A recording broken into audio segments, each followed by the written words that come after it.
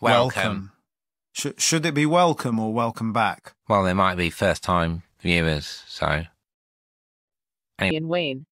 The fourth son of Bruce Wayne, also known as Batman. What happened to him and how he redeemed himself.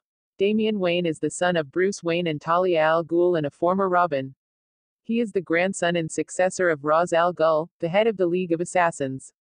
At some point, Damian left the role of Robin to make it on his own and left for Europe. He returned to Gotham when his father decided to step down from his role as Batman after years of injuries finally took their toll on his body. It was at this time that Damian's grandfather Ra's al Ghul sent an army of assassins to attack Gotham, this time using the resources of technology to help with his plan. Damian chose to suit up as Batman and face the League. Bruce was against the idea of Damian using the suit as its AI system could push the mind beyond its rational limit. Damian ignored his father and wore the suit anyway. After wiping out most of Ra's army, Bruce was shocked by the violence Damian had unleashed and almost didn't recognize his own son. Bruce then lost contact with Damian, and when he went to the scene of his last known location, all he found was the suit's remains in tatters. Bruce believed Ra's had engineered the whole event, knowing the suit would push Damian beyond his boundaries and bring him back into the League of Assassins. However, Damian had decided himself that Batman's vision was too narrow while his grandfather was correct. Sometime later, Damian succeeded his grandfather to become the next Ra's al Ghul and leader of the League of Assassins. He sent a squad of assassins to track down and kill former League member Karare, who was in Gotham trying to contact Batman. Still, she was successful in her mission of revealing to the Dark Knight that Ra's al Ghul came back, without knowing that Damian was behind the mask. In truth, Karare was manipulated into contacting Batman purposely by Damian, who wanted to face the man that succeeded his father, as he thought he was just a pretender.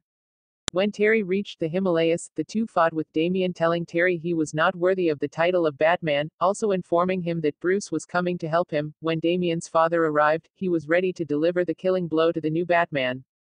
Damian, though, decided against killing Terry, as he was deemed too inferior, and his death would bring no honor.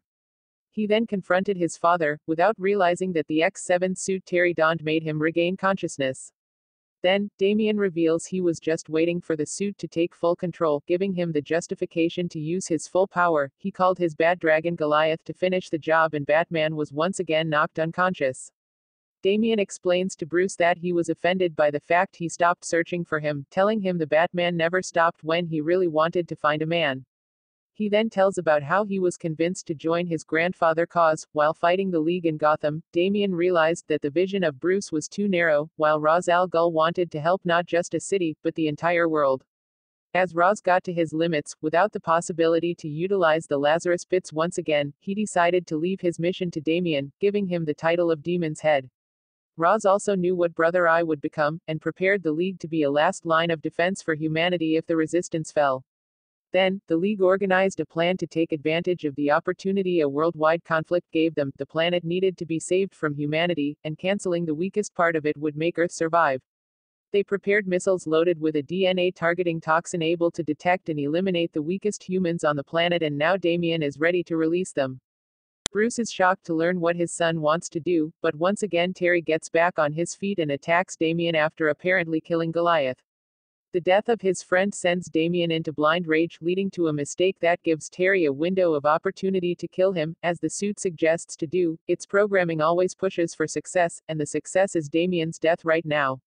When Koru, Damian's right hand, tried to kill Bruce, Terry found the strength to overcome the suit's AI and let Damian go. He saved his father's life, and then, also discovering that Bruce saved Goliath's life with a shot of adrenaline, Damian understood that the plans of the original Ra's al Ghul were wrong, renouncing to launch the missiles.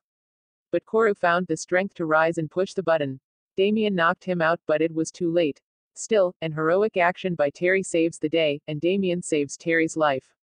After reconciliation with both his dad and Terry, Damian promised that one day he would come back to Gotham to find the solution both Bruce and Ra's always wanted to find, but right now he would stay the leader of the League, as he knew he could do much good in that position. If you enjoy what I do, please make sure to like and subscribe and turn on your notification bell not to miss out on any of my videos being released. Have a wonderful day.